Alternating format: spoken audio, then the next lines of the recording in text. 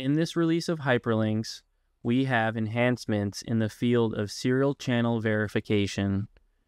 These updates are improvements in 3D area detection speed and reuse, additional protocols added for automotive high speed, improvements in 100 Gigabit Ethernet and OIF COM algorithms, and some fixes to existing protocols. Listed here in the slide are the additional Ethernet protocols added for automotive high speed. Ethernet has added two, 100 megabit and 1000 megabit speeds. 100 base T1 is for the unshielded single twisted pair cables with 100 megabit per second speeds over distances of at least 15 meters. 1000 base T1 is for unshielded single twisted pair cables with 1000 megabit per second speeds in two types of link segments. Segment A supports up to 4 inline connectors for distances of at least 15 meters. Segment B, which is optional, supports 4 inline connectors for distances at least 40 meters. There are new protocols of the 800 gigabit 8-lane protocol, which are extensions of the 100 gigabit protocol. There is support for the backplanes, copper cable, chip-to-chip, and chip-to-module. Other improvements are the removal of TDR min and max impedance limits, which aren't required by the protocol. They were showing false failures, leading to confusion on whether the channel passed or not. Additional improvements have been made to the 100 gigabit and OIF COM algorithms.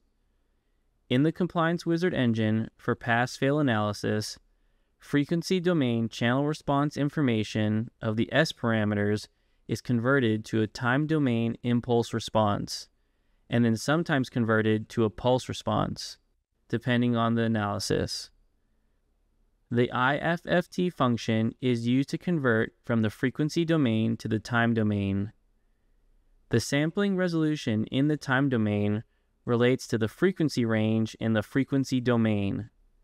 For example, for a baud rate of 80 GHz and 32 time samples per UI, the S parameters need a frequency up to 1.2 terahertz. This is unfeasible, so the improvements made to 100G and OIF COM algorithms is the use of padding algorithms. Padding algorithms extrapolate the S parameter data in uniform sampling to the necessary high frequencies for IFFT while maintaining causality through exponential decrease. The Compliance Wizard now supports a new protocol for OIF 224 gigabit medium reach PAM4.